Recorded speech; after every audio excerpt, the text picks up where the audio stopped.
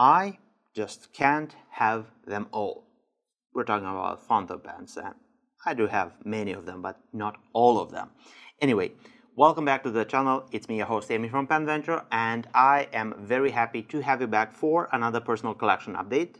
And in this update, I'm going to showcase some of the fountain pens that are going to leave the collection and a fountain pen that's just joining the collection.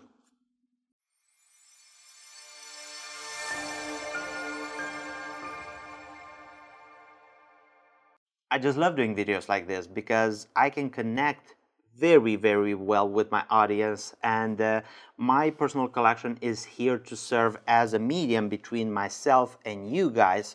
So for me, those videos that are done for my personal collection update are really fun, and I enjoy doing them a lot.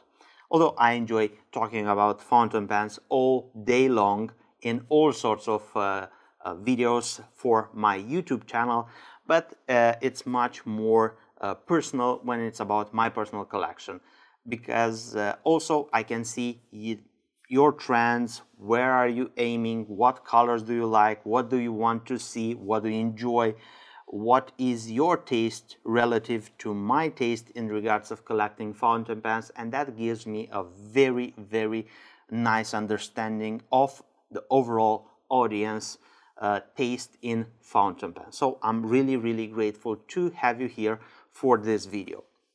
In this one, we will address a few fountain pens that are going to leave the collection, and I'm going to post down below some of the links, so they are well cherished and they are pieces of my personal collection. So if you are interested in giving them a good home and being the custodian for the next period of time, you can find them on the PenVenture website, and you can contact me and we will go from there. So I'm really happy to have them for you guys. Also, I have a new pen that recently joined the collection, but we will get to that in the final part of the video. First of all, let me show you what is actually leaving the collection, and it's going to be combined with an update of the consignment section for the PenVenture website as well. First fountain pen is a Leonardo. So I don't sell too many Leonardo fountain pens from my private collection. This is a Q-Speed model. This is the mineral gray with the rhodium silver trim, and it is available with any nib size of your choice: Yovo, elastic fine, elastic extra fine, and the normal range from extra fine up to a stub. This fountain pen served me well. You can find this fountain pen on the PenVenture website down below. I'm gonna leave you the link for the consignment section. There you will find it. You can pick the nib size that you want for this fountain pen. It doesn't come with the original Q-Speed box. It comes with a generic Leonardo box with a bottle of ink. It is not numbered. It's a prototype from the factory, and if you missed on owning a Q-Speed, it's at an amazing price. You will check and you will see it yourself. Moving further, we have something celluloid. We have a Wall Eversharp gold seal decoband in the OMAS celluloid. This is a very nice celluloid. It is a splendid example of a oversized fountain pen with an amazing flexible nib. This is offered in a one size fits all. It starts from an extra fine line and it goes to a triple broad. So it is a quite fine line to start with. It has a sac, vacuumatic sac filling system.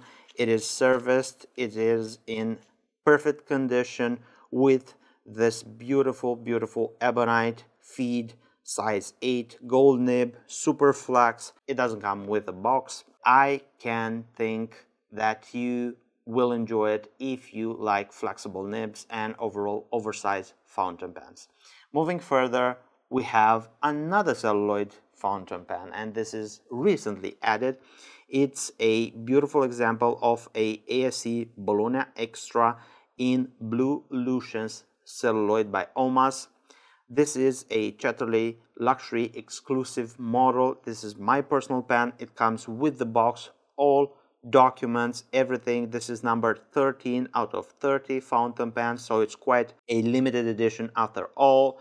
Also, it is available with ruthenium plated trims because I'm a huge fan of ruthenium. Again, a size 8 magic flex nib, 18 karat, ebonite feed.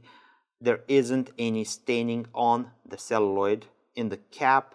Everything works well, and the fountain pen, it's a splendid example of this gorgeous OMAS celluloid. Moving further, we have something that's also exotic, and we have a SCRIBO Feel Zucca.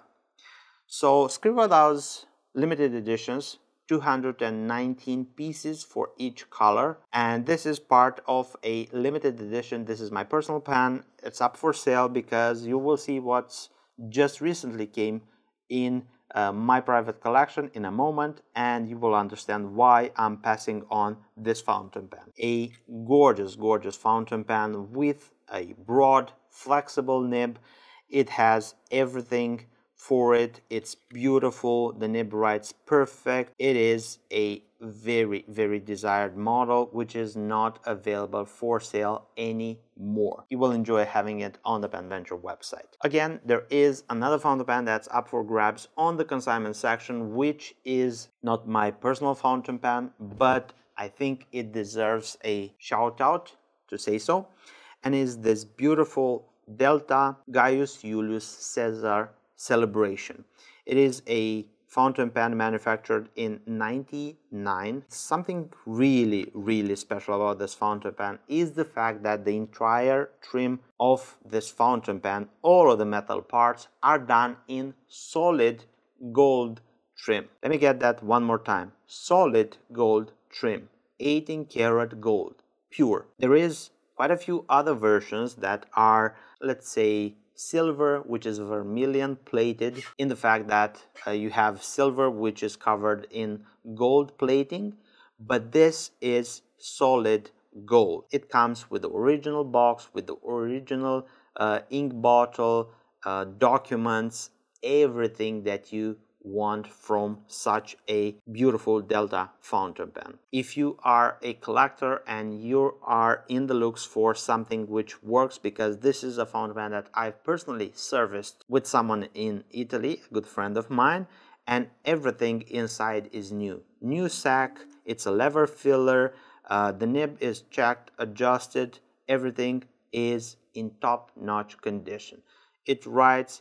You can take this historic piece, put ink in it, and writes just like in the first day that it was made. That pretty much is the update of the consignment section, which pieces of my personal collection are leaving the collection. As much as I'm willing to stretch my budget to fit new fountain pens, some of the fountain pens in my personal collection that serve the purpose of being here, having content done with this fountain pen, showcased with my audience, photographed, posted, and some of them that I'm not using as much as I would like, and I don't have such a strong emotional connection with them, are going to be put available for sale at the consignment section on the PenVenture website for everyone to enjoy. Now that we got that out of the way, I think it's time to, first of all, update the list down below. So if you scroll down, you will find the list of my entire fountain pen collection, and a few days ago I've numbered some of the fountain pens just to see what I'm sitting, because at the end of a year I really like to see where my collection was in let's say a year ago, and what's have been changing, how many pieces have been added, what's the overall total value of my collection, and to assess what are the next steps. You've already seen a pretty impressive update last time in the last video. I'm going to link the video up here. Some of the fountain pens that arrived were so awesome, and they were on my bucket list, most of them, some of them, and the one that's just recently arrived, well, it's recently arrived after spending almost 2 months in the postal services. So that's a story with the Romanian Postal Services. Anyway, I'm happy that safely arrived here. We will have this fountain pen in the list down below updated, so let me show you what I got. This is my Scribo Feel Melograno, or pomegranate. This is a fountain pen that was available for sale. Used. It was only by the courtesy of Susie from Instagram that I was able to get it for my personal collection. This fountain pen was sold out just a few days away when I started collaborating with Scribo. I asked for it to have it in stock and also to have one for my personal collection. I really enjoyed this beautiful color of this material, and it wasn't available, so it remained right there, a box that was not checked, and I'm very happy that I managed to get one after so much time. It's a little bit different than other feels. Maybe back then it was made different, I don't know what, but it feels different. It's like the facets are a little bit more sharp. I get a feeling, the weird feeling, that this is slightly smaller in diameter. We're not going to review this fountain pen because there are a lot of reviews regarding Scribo feels on our channel. I'm gonna link maybe a video right here. You can check it and see it yourself, the details, the dimensions, everything. But something very unique about this fountain pen is the actual nib, because usually when you have so many pens in your personal collection like I do, I don't really check the nib. Sometimes I don't even ask because, well, it is what it is. And let me get surprised of what came in.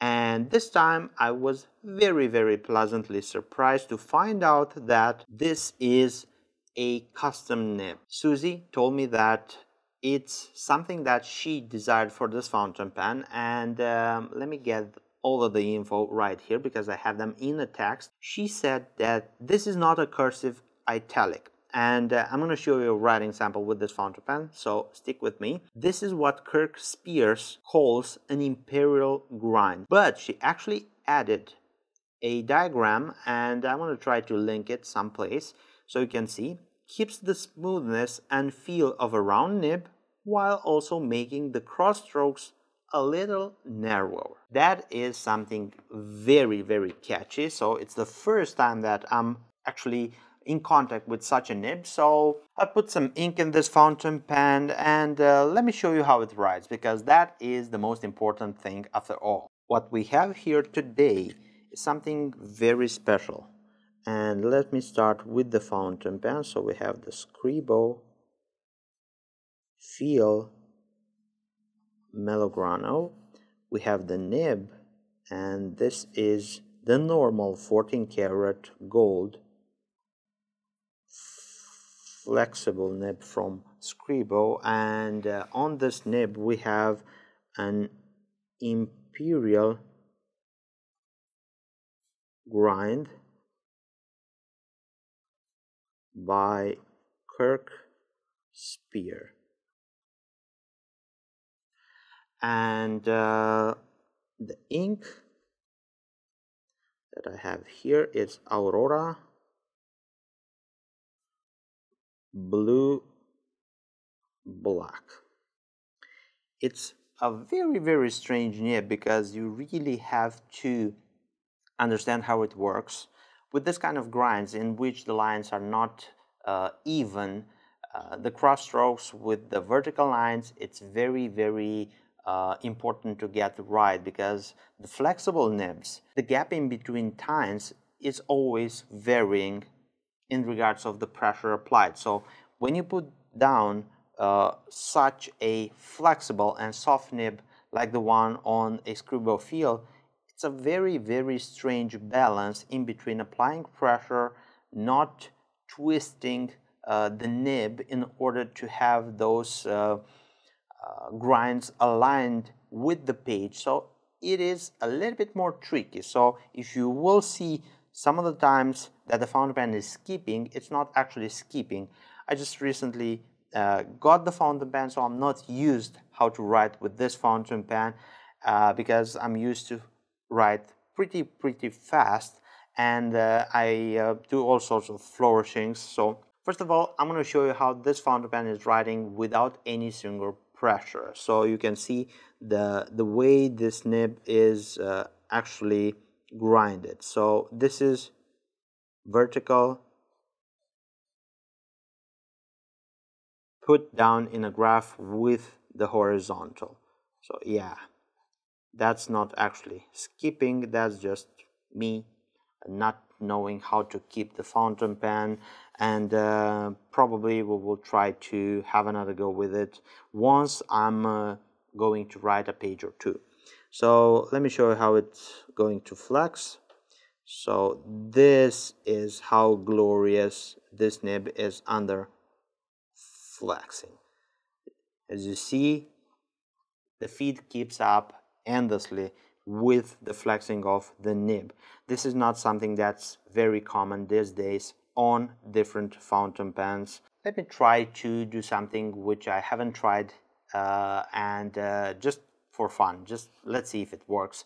I'm going to try to do some beads. So this is actually an exercise that can show you if the nib has enough snapback and flexibility to form beads when it is pressing. But it is a very, very complicated procedure which showcases better what is called vintage nibs. But we will try it in a modern one. As you see, we have plenty. I'm not a professional, but anyway, this is how it's done. And there is a lot of snapback that forms this sort of bead thread, and I really think that this is a splendid and glorious nib which I need to learn how to use, and it's going to be a fun challenge which I'm looking forward in the next period of time. Pretty much that sums up my update of my personal collection. Let me know your opinion in the comment section down below. I look forward to enjoying this fountain pen. Anyway, if you've seen something that caught your eye, some of the fountain pens that are available on the PenVenture website at the consignment section, let me know your feedback in the comment section down below, or if you're interested in giving it a good home for one of these fountain pens, or two of them, or some of them, I don't know. Email me, the details will be down below. Also, the list of my entire fountain pen collection is down below, and stay tuned because I got something really big coming, and when I say big, it's going to rival my LB5, which has that nib right there. So join me in the next video, or probably the ones that are going to be after, I don't know. As soon as that one gets here, it will be showcased on this channel. Thank you for your support. If you enjoy my content, don't forget to give this video a big thumbs up. This will help me a lot with the YouTube algorithm to reach out to many more just like you, which are passionate individuals of our beautiful fountain pen community. I know that some of you guys that are watching my videos are not subscribed yet, so if you want to subscribe, have this button right here, just click and turn the notification bell on. And if you want to see more quality content from PenVenture and myself, you have this video right here. Click and enjoy. My name is Emi, and I look forward to seeing you next video. Take care, stay safe, bye bye.